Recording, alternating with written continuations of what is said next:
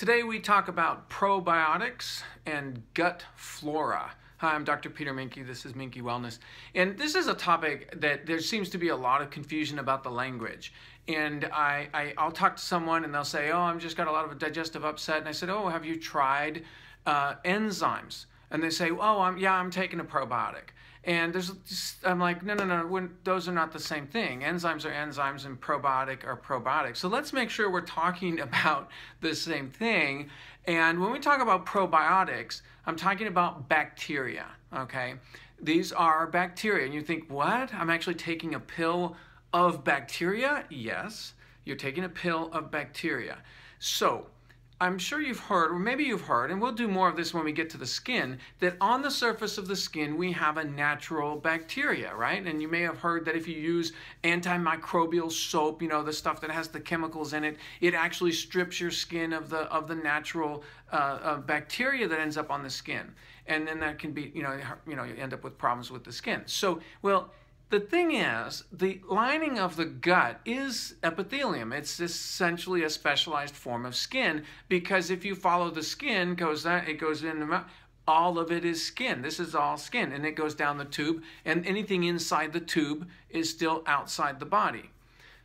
And I know we've talked about that before, but it's worth saying again. Anything that is, this is a tube. If I blew up the tube like a balloon, I could drop a marble through the mouth and it would fall right down out the anus. It would never touch the body, right? Anything inside the tube is still outside the body. So we have this flora, just like we have bacteria on the skin, we have bacteria on the inside. It is on the inside of this tube, but it is nonetheless still outside the body. So the role of digestion, which we did last month, and then elimination, so these functions are linked. The role of digestion and elimination is to bring into the body, absorb the nutrients we need, and make sure we eliminate, pass through the things that we don't need. Now, the thing about elimination is there are things that we just want to push on through, right? So we just not absorb them. That's not really elimination per se. I mean, it's elimination from out the tube, but we also dump toxins into the bowel and get those out. So this environment of the bowel is very important, and the environment is controlled by what bacteria are in there. Now, let me make some clarifications. I have a PhD in cell biology, so I geek out about some of the details on this. So if I get too excited, and you're not that excited about these bugs, then okay. But there's a distinction between bacteria and fungus, okay? They're completely different creatures. So, but what a lot of people don't understand is that yeast is a fungus. It's a way a fungus grows in very small, kind of spherical form of growth of a fungus. That's called a yeast. So yeast is really a form of growth, but it is a fungus. Okay. So when we talk about yeast overgrowth, it is a fungus in the gut that is growing instead of the bacteria.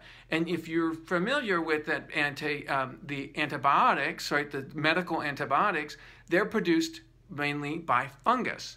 Penicillin was developed or identified as something that was killing bacteria next to a fungal colony. So you had a fungal colony growing on a petri dish with bacteria, and they realized that on the outside of that colony, the fungal colony, it was killing all the bacteria near it. And so they said, oh, there must be something going on. The fungus must be producing something. So if we take this back to the gut, we don't want a yeast growing in our gut potentially producing an antibiotic or compounds that will harm the bacteria that are in our gut, right? So we definitely want to make sure that we don't have a yeast overgrowth. Now, typically, if I know I'm kind of scattered a little bit here, but I'm just kind of trying to package this and get an understanding of when we talk about gut flora, what are we talking about? And there's a lot of words that people throw around. I have a yeast overgrowth, I have candida, I have this, and it's not necessarily, and people are not necessarily using all the language or understanding what they're saying. So hopefully I'm just clarifying some of these things. So we want these good bacteria, and in the Young Living product Life 9, we've got 9 strains. If you've been around Young Living a while, you had the Life 5. Remember the old Life 5? I've got one of those bottles. The Life 5 was 5 clinically proven strains to be beneficial to the gut, and now we have 9. Okay, so we just increased the product or quality of the product. I think there's some 17 billion live cultures, very proprietary method of maintaining the potency of these things. And once you get your probiotic capsule, you want to put that in the fridge. But the probiotic capsule, a really good product if it's a good product, it's designed to make it through the stomach, and that Young Livings have a delayed release designed to make it through the stomach. Why?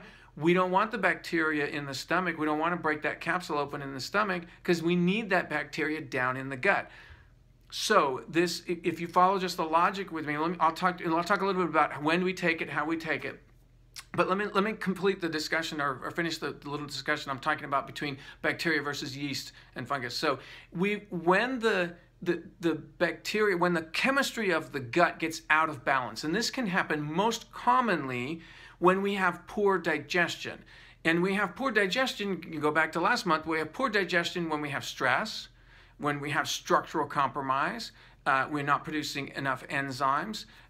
These are some of the things that might happen with poor digestion. We have things that block absorption, et cetera, et cetera. But if we don't digest our food properly, and we have undigested food that make it into the tube down through the intestine, well, once it's past the stomach, there's nothing really there to break the food down any further. So if chunks of food make it through the stomach, the gut's kind of in trouble. Now we have a situation where you've got these undigested food, too much sugar making it into the bowel, and you end up with a yeast bloom or overgrowth. Yeast loves sugar, okay?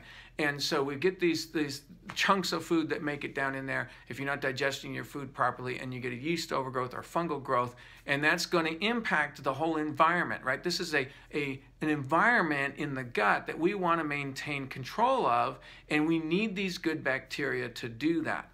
Think about this tube. It is a long, windy, warm, moist tube, 30 feet long. And if you left something out on the counter, if you left food out on the counter, in fact, if you chewed up your food and then spit it out and put it on the counter, how long do you think it would be before that thing started growing fungus? You could even probably do it in clock it in hours, right? And so your mouth flora makes a difference of what goes down. We'll talk more about teeth. That's we're gonna have a whole discussion about how important it is to keep your mouth clean and teeth and what's going on there. But so these are this is what's happening as we're getting this stuff to come down. The stomach hopefully will kill most of this, although there's a bacteria that can survive in the stomach, the Helicobacter pylori, and so. But let's not go there for the moment, but we want to get these good bacteria down into the gut. These are the ones that are really good for the gut itself. So we want to maintain that good environment. We don't want to promote the growth of yeast. We definitely want to promote the growth of these good bacteria. Well, here's the thing. Once those bacteria are growing in there, they should be cultivating their own growth. So once we establish that flora, if we don't disrupt it, we should be good. In other words, it's not one of those supplements that you necessarily have to take all the time forever. Once the flora is established, now you might have trouble getting it established, and you might have habits and situations in your body where it's constantly throwing off or challenging that stability of the environment down there. So it might take some wellness approach, it might take some time and things that you're doing and getting all these cleanses and starting to do all these things that we've been cumulatively talking about to get the body stable enough and well enough and balanced enough so that we're not constantly beating up on these bacteria. So what I'm saying is once you're established in that gut flora, it should be good. You shouldn't need another one. If you take an antibiotic, if you get, if you're doing that, then you definitely need to reestablish that and go through another round of taking the probiotics. And some people say, well, I take yogurt. Is that good enough? Well, yogurt is typically full of sugar. It also is a dairy-based thing, which makes the body acidic in general. So I don't think that yogurt is a very good form of of probiotic. Now, some people get some benefit from Kefir, which is a different type of bacteria that they're using to culture it's not yogurt, it's Kefir. And I'm not going to argue all that. I just think it's far cleaner and safer to take a supplement that's designed precisely for this. And again, this Life 9 that Young Living has is designed to make it through the stomach and into the bowel. So here's how we need to take it. We need to take it away from food. I know it actually says on there with a meal. I'm not sure why, but personally I would take it away from food with a lot of water. So, you know how we drink our morning water. So I would drink my morning water. Let's say I would drink 16 ounces, and then I'm going to drink another 8 ounces or so. And during that second 8 ounces, I'm going to take, you can put some, if you're one of those that likes to flavor your water, put your lemon oil in your water, that type of thing. But that is when I'm going to take the Life 5 or Life 9. Now, I get this question a lot, and it's worth talking about. I've heard that the essential oils and bacteria don't mix very well, and that's true. So I definitely would not want to take an essential oil capsule at the same time that I'm taking my Life 9 probiotic. I definitely want to separate those. So if I'm taking my Digestion cleanse in the morning, for example, I would not want to take that at the same time I'm taking my Life 9. I would want to separate those by fairly a good amount of time, and I mean like maybe even an hour. So if I would just kind of look at. So one of the best times to take it is either, like I said, first thing in the morning when you drink a lot of water, flush it through, or take it before bed. Okay. And now we're talking about this month doing maybe a 1-day liquid fast. I'll talk about that in next week. But taking 1 day out of the week, and we're going to do a liquid fast. So that might be a day where you could take an aggressive approach. You could really saturate with your probiotic and take 1 capsule 5-8 times a day, and then you don't do it again. That's it. You just do 1 saturation protocol and be done with it. Now you save the rest of it in your fridge, and you've got the other capsules there if you need it. So sometimes that there's an appeal to that for some people. No, that's not going to be a dangerous way to take that product. We'll talk more about that when I get there, okay? So, but no, I would not want to mix essential oils with it. Now, this brings the other question and say, wait a minute, if I'm taking an essential oil capsule like Digestion Cleanse and it makes it through the stomach, it breaks open in the intestines, does that potentially have a threat to disrupt the bacteria that are in the gut? And here's why the answer to that is no. The bacteria that we're talking about is all the way down in the colon. So from the time that essential oil capsule breaks open to the time it's going to go immediately, it's fat soluble, it's going to go immediately into the lymph system and into the bloodstream. So that's where you're going to get bulk of your oil going straight into that. The amount of oil that actually literally physically makes it into the bowel, it's so minuscule, you're not going to get an effect on any of the bacteria down there. So now, if you were to do a colonic where essential oils were added to the colonic, then you might actually be dealing or imbalancing the environment for the bacteria. But by washing the colon with a colonic, we're talking about an enema, sort of a deluxe version of an enema. If you're doing a colonic, you're disrupting the bacteria anyway because you're washing out all of that. So that's a whole different ballgame. If you're doing colonics, you need to support with a probiotic. Okay, so I hope this is starting to clarify some of these things. We need the probiotic supplement to reculture, to reestablish the flora in the gut.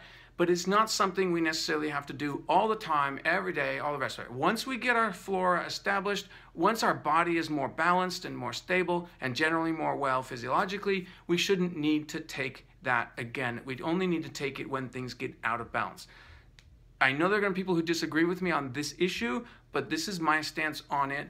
And I'm, you're fine to do whatever you like, but that's my position on it. So now there's going to be several ways you can take this. Just to reiterate, we can take this on a daily basis for a little while, 1 course of this, and so take it every day for 10 days in a capsule. That's usually what I say. If you haven't established it in 10 days, then you've got other work to do to get your body in balance, or you got to work on your diet or something. So take it 1 a day for 10 days. And that's like what I consider 1 course of the probiotic, or take 10 in 1 day on a day that you're doing a liquid fast, and we'll talk more about that. Okay, so that's kind of the overview. I hope this is helpful, and we'll be doing more and having more discussion about gut health in general, but we're talking about elimination this month. So all of this is important for elimination. I really didn't talk about how what the bacteria does in the gut, but maybe we'll do that another time. Happy wellness, and we will continue this discussion on gut flora and elimination.